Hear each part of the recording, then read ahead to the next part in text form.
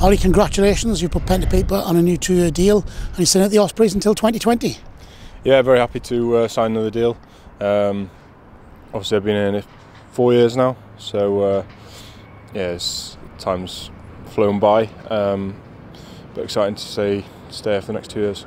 We were just talking off camera about how time flies.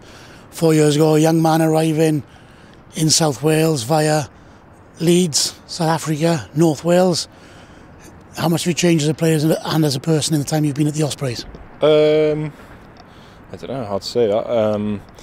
As a player, quite a lot, I think. When I got here, I was maybe quite raw, inexperienced. Over the past 4 seasons, I think I've gained a lot of experience and learned a lot from especially the other players here at the Ospreys. And obviously this season I've got my 50th cap, which I was pretty proud to get. And yeah, I'm just looking forward to the next 2 seasons as well.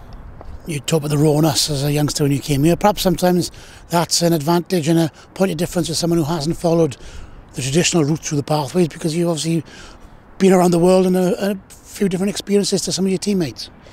Yeah, I took an unconventional route to Swansea, but I think that just helped me on my path. Really, I got different sort of experience to some of the other guys, but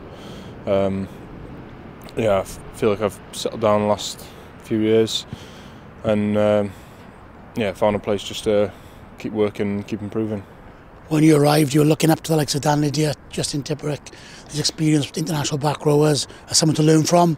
Now you're playing alongside them in big derby matches, big European clashes against the top teams on the continent. So it shows how far you've come in that short period of time.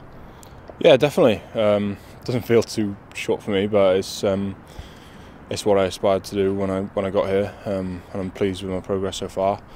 Obviously, still learning a lot from the likes of Lydia and Tipperick. So you know, I just keep building. Another 2 years to work hard and try and improve.